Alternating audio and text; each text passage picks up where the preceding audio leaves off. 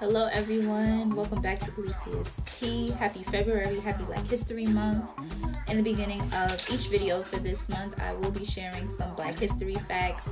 This is something that I wanted to do just to embrace my culture, learn some new things that I did not know, and some things that aren't talked about enough in like on TV and for Black History Month specials.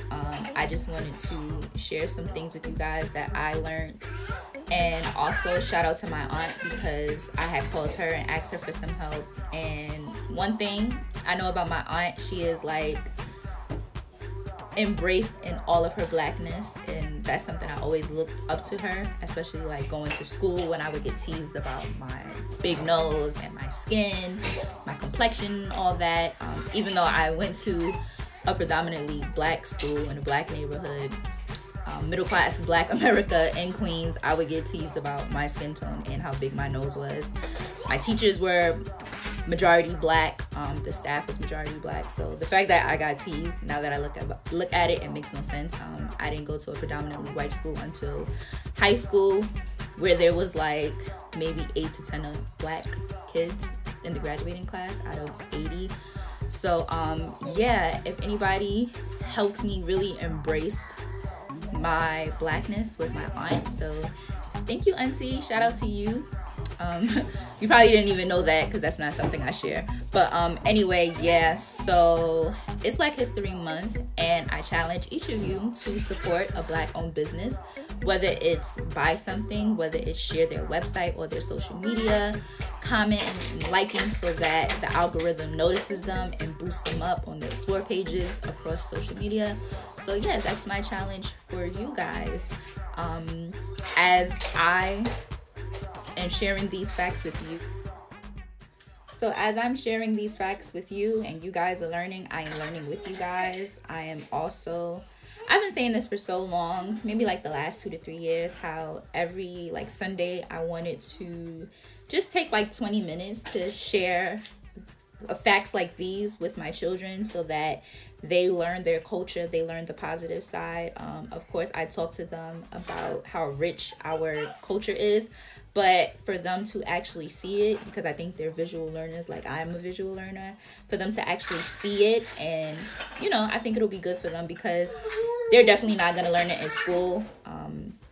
Where I live, it is not too many of us, especially with the administration and staff. So it is my job as their mom for me to teach them their history. And as I'm learning my history, I'm sharing it with you guys, and I'm going to be sharing it with my kids. My aunt sent me so many books that's like age appropriate for them, so I'm definitely going to be buying them soon, and just so that they are aware of who they are. I mean, I talk to them all the time about, you know, how, you know, they are Black and the culture is different, to embrace it, to embrace their Blackness, but also to embrace, you know, other cultures and be respectful to other cultures.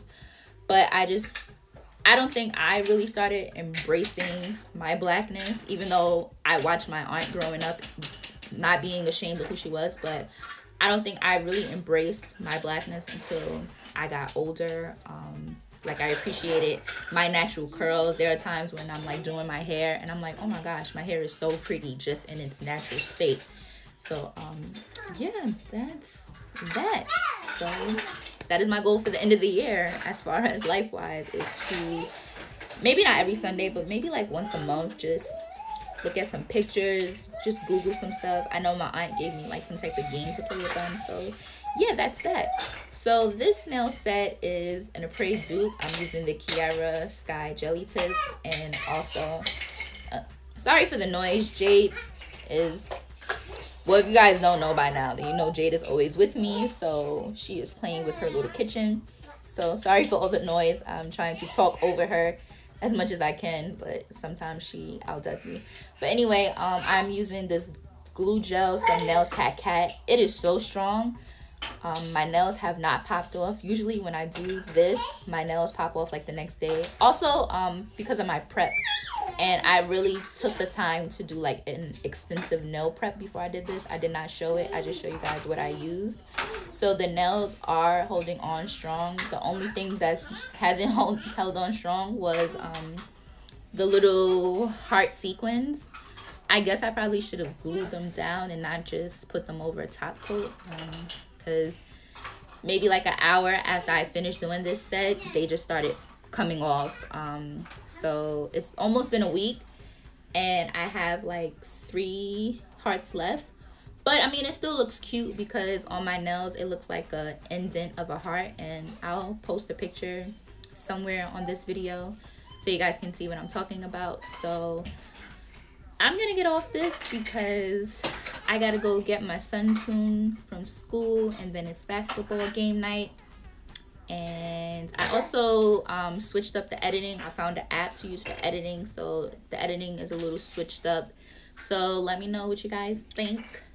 Also, we're almost at 100 subscribers. When I do get to 100 subscribers, there'll be a giveaway. Thank you all for all your support as always. I'm about to get up out of here. So be good to you, be good to others. Happy Black History Month. Catch you guys in the next one. Bye.